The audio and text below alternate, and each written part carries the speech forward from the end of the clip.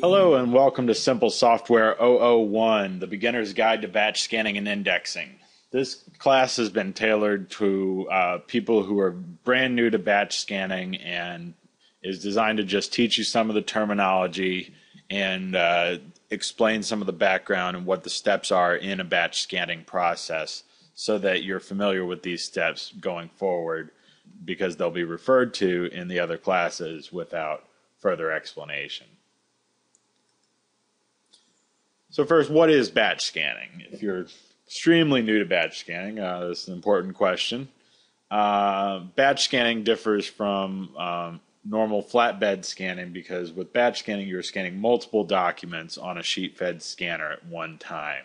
And so since you're scanning multiple documents, the key part to batch scanning is organizing those scanned images so that you can find them later.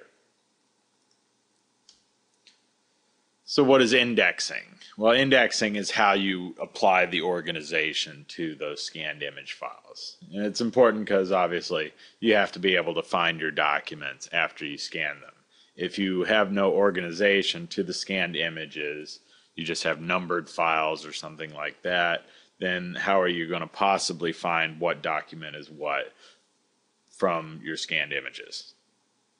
So indexing is the most laborious part of batch scanning because unless you have some way of automating the indexing process, you have to manually type basically all the information that's contained on all of the file folders in all of the files that you're scanning. So if you're doing a backfile conversion of your filing cabinets, you have to label what cabinet it came from, what drawer, all of the labels that are written on each individual file you'll want to index so that you can search by all that information that you're used to looking for when you find those files. Indexing is also required for your electronic documents. If you have Office documents, PDF files, or any kind of file saved on your hard drive, if you want to be able to find those files, you have to apply some kind of search criteria to make them show up in your search results when you do a search. So since indexing is so labor intensive, SimpleIndex is designed to automate that process as much as possible. And there's several different ways to automate the indexing process. The first is barcode recognition. Barcode recognition is the preferred method for automating indexing. It is very fast to process barcodes. The barcode recognition is very accurate. In general, you get the best results and the largest savings in labor with barcode recognition.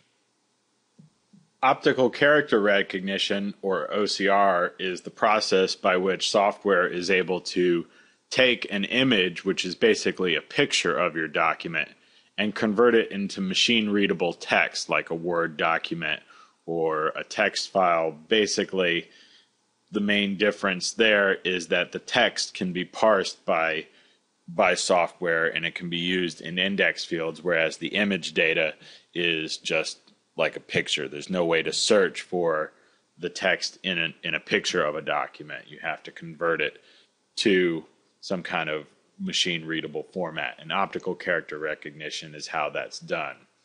And you can automate indexing with optical character recognition by zeroing in on a zone within the image that contains the data that you want to use and reading that data and having it inserted into one of your index fields automatically. Other ways that optical recognition can be used in SimpleIndex, we use what we call template matching and dictionary matching with our OCR, which allows a large block of text to be searched for a certain pattern. And when that pattern is found, the index field is populated automatically. And that provides a much bigger benefit to the OCR automation in SimpleIndex. Database autofill is the process where you look up a key field that is either manually indexed or OCR'd or recognized from a barcode, but that key field is used to find other information that's related to it. For example, a social security number could be used in a lookup database to find a name, address, and phone number, and all of those index fields can then be populated automatically from the database record because you have all that data already stored in a database somewhere. What you use is the autofill to look up that record and use the existing data to populate your search fields in SimpleIndex. And the final way SimpleIndex automates the indexing process is through its streamlined user interface. SimpleIndex has keyboard shortcuts for all the different commands so that you can keep your hands on the keyboard and you don't have to reach for the mouse every time that you want to perform a different function. The processing workflow is very streamlined. All of the steps involved in scanning and indexing documents are performed sequentially, and the user doesn't have to kick off a separate menu command to perform each step in the process. And that all goes into our motto, which is how many clicks does it take to scan my documents? We always look at every scanning and indexing process in terms of how many clicks does it take, and we try to minimize that number, and by doing so we create the most efficient scanning process possible and provide the lowest overall cost of ownership for the system. The steps involved in a batch scanning process are: first, you just got to scan the documents, obviously. Next, you run automated processes like barcode recognition, OCR, and other automated processes like deskew and despeckle, which we'll cover on the next slide. These automated processes have to run because step 3 is verification, manual verification of those automated processes. So if you're reading index values with OCR and you need to verify that the correct OCR results were obtained, you need to do that afterwards. So step 3 is the manual verification step. And you also, in step 3, review the images to make sure that they are all legible. And at the end of manual verification, you finally export the images and save them in the organized file format that you want. So when you're scanning documents, there's a few terms that we'd like to go over first because they'll be used in the other classes. First, your scanner drivers. There's 2 types of scanner drivers. There's Twain and ISIS drivers. And Twain is a more general standard. It's also used for digital cameras and other types of devices as well. And it is the driver that's built into the basic version of SimpleIndex. ISIS drivers are a specialized driver that are designed specifically for high-speed document scanners, and particularly on high-end scanners over 50 pages per minute. The ISIS drivers often perform much better than the Twain drivers. When you're scanning documents with SimpleIndex, typically documents are scanned in black and white. Black and white images are much smaller. They take a much less hard drive space, and they're perfectly easy to read because typically most business documents only contain text. And so as long as you're not scanning a lot of pictures, black and white is perfectly suitable for viewing those types of documents. When scanning black and white images, typically 200 dpi is the standard for basic archival type scanning applications, and 300 dpi is the recommended setting if you're using OCR to automate indexing or doing full page OCR on your documents. DPI stands for dots per inch and is the resolution of the scanned files. The reason 300 dpi or a higher resolution is recommended for OCR is because it increases the accuracy because there's more detail for the OCR to read. There's 3 different types of image files that SimpleIndex can output. There's TIFF, PDF, and JPEG. TIFF and PDF are both suitable for black and white images. JPEG is completely not suitable for black and white images. Do not use JPEG with black and white documents because JPEG, first, it encodes the color information whether it's present or not. So you're actually creating a larger file with JPEG than you do with TIFF or PDF. Also, the JPEG compression distorts your images and makes the text much harder to read, whereas the TIFF and PDF black and white formats are not lossy. So definitely use TIFF or PDF if you're scanning black and white documents. Also, multi-page documents, TIFF and PDF support multi-page files. JPEG does not. For color files, any of the three formats will work. JPEG will typically provide better compression than TIFF, but PDF supports the JPEG compression method inside the PDF, so they'll typically be the same size. So any of those formats will really work for color. For black and white, you want to use Group 4 compression is what it's known as. This is the default compression for black and white TIFF images. But if you notice that your files are larger than, for 200 dpi black and white images, they shouldn't be any larger than 50 kilobytes. For 300 dpi, they shouldn't be any larger than a couple of hundred kilobytes per image. So if your files are much larger than that, like for example, if they're a couple of megs per page, then you need to compress your images using Group 4 compression. There's also three different types of PDF files. There's native PDF files, image PDF files, and image plus hidden text PDF files. And just to go over the differences between the two, a native PDF file is a PDF that's been generated using either the Acrobat distiller or by printing to a PDF file from an application like Microsoft Word. Native PDF files are text-based. They don't have a picture of the document. It's the actual document text laid out in a PDF file. An image PDF is what's created by SimpleIndex when you scan, or typically by digital copiers that use the scan function and output PDFs. What you have is a PDF that has an image inside it. Typically it's a TIFF image, and the embedded image can be processed using OCR and barcode recognition with SimpleIndex, but only with an image-based PDF. Image plus hidden text PDFs have an image layer plus a hidden text layer. Typically the hidden text is OCR text, which is not 100% accurate. So you don't want to view the OCR text because you'll see the mistakes and things like that. But you hide the OCR text behind the image so that you can search through the text and view the original document. So a image plus hidden text PDF has both the original scanned image and OCR text hidden behind it. Lastly, we'd just like to go through a few other imaging terms that'll be used throughout the SimpleSoftware University. Deskew and despeckle are both image processing functions that clean up images from different problems that are commonly associated with scanning. Skew is when the page goes through the scanner just a little bit off center and there's a little bit of crookedness in the image. Deskewing will compensate for that.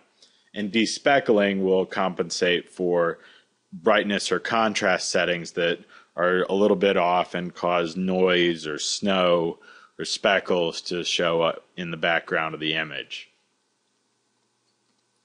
Annotation is the ability to draw on your image, for example, put sticky notes or arrows or highlighting. It's a virtual way of interacting with document images so that you can do all the different things that you do to highlight different areas or make notes on your actual documents. You can do virtually with annotations. Redaction is a form of annotation where the main purpose is to block out information for privacy concerns. And SimpleIndex provides an automated way to do that as well. Imprinting or bait stamping are terms. Bait stamping is something that's typically done in legal environments where a stamp is actually physically impressed upon the bottom of every page in a batch of documents to number them sequentially. Imprinting is the process by which scanners often do that while they're scanning. You can actually purchase, for some scanners, an inkjet printer that will imprint a sequential number on the bottom of the page as it's being scanned. SimpleIndex will actually electronically imprint images using annotation. Cover sheets are index pages that contain all of your index information and are placed on the front of a multi-page document and used to index the file automatically or just provide all the index information for manual operators. And it's not necessarily a part of the document. It's just a page on the front that has all your index information. And a document management system, if you're not familiar, typically in large corporate environments, you have a document management system which is run on a server and has a document database that is used for finding and viewing documents. With SimpleIndex, SimpleIndex can either function as a standalone document management system or a very basic document management system for small businesses or departments using Simple Search. But typically, SimpleIndex would be integrated as a front end in corporate environments to a document management system to provide the document scanning capabilities. But an enterprise document management system is going to have features like HIPAA compliance and security and a lot of different features that SimpleIndex just is not designed to provide. So document management systems are the typical back end for SimpleIndex's front end. The SimpleIndex document imaging suite contains several applications that work together to provide a complete solution for almost any document management project. SimpleIndex is the main scanning and indexing application. Simple Cover Sheet is designed to work on the front end of SimpleIndex, where you can print barcode cover sheets and place them in between or on your documents before they're scanned, and these would contain all the information you need to index those documents and find them later. Simple Send is designed to distribute documents once they've been scanned, either via FTP, where you can upload documents to a central server from multiple scanning stations, or via email, where you can distribute documents to multiple recipients from a single point of scanning. Simple View is a searching, viewing, and image quality control tool. It uses folders and file names to organize the documents and browse them, similar to Windows Explorer, but it has a integrated thumbnail viewer that lets you view thumbnails of files and pages within a multi-page file very quickly. You can also edit and annotate those documents easily with Simple View. Simple Search is a database-based viewing tool. It's actually built into SimpleIndex. It's just a limited license of SimpleIndex. The difference between Simple Search and Simple View is that Simple Search uses a database, so you can have a lot more data associated with each document. You're not limited to just what you can store in a folder or file name, and gives you much more complex data-based searching capabilities than Simple View does. Simple Export is designed to integrate with your third-party document management systems or custom databases, custom business software. Virtually any application that accepts either an XML file or a text file as input, Simple Export can be used to convert the output from SimpleIndex into these formats. All of these applications come with free versions, so you can install them on any computer you want and use them for free in a workstation mode. And if you want to integrate these applications with other workflows via the command line interface or using a server process, the paid versions are required to do that. This concludes the introduction to SimpleSoftware and document scanning and indexing. Thank you very much.